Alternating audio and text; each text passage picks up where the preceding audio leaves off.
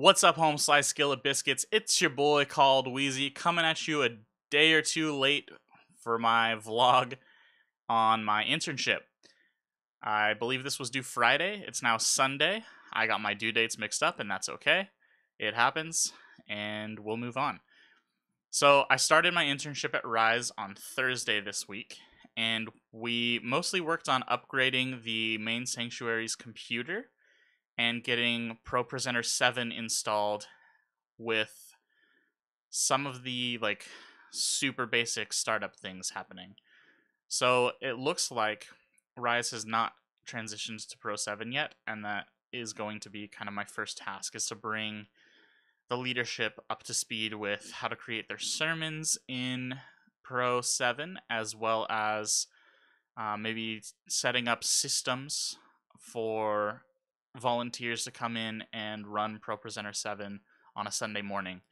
We are looking to transition to in-person live services on October 4th, which is awesome. I'm so stoked for that. But in order to do that, we need to prepare the tech team to be able to run slides, lights, sound, etc. And so it seems like part of what I'm going to be doing is training up new tech team members and old tech team members in the ways of ProPresenter 7. So this is going to be a good test of my communication skills, because I'll need to write out clear and that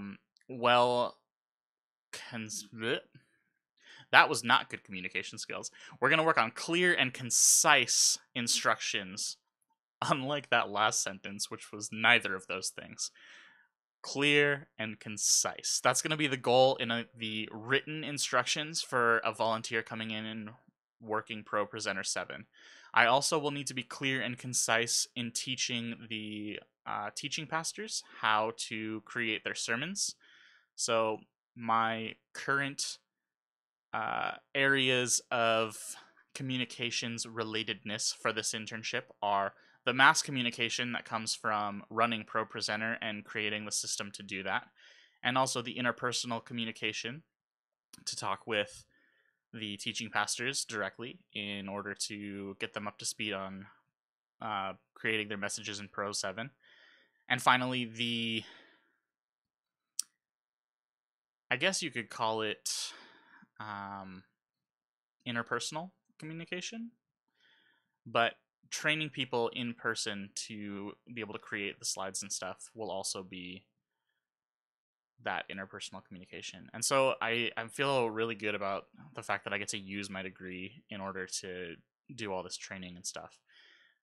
What is extra exciting is that this is also the area that I would like my career to take, and so, or the trajectory that I would like my career to take is get into church tech as a full-time job. So I'm really excited that this internship is already on day one, giving me opportunities to try to build my resume in that regard.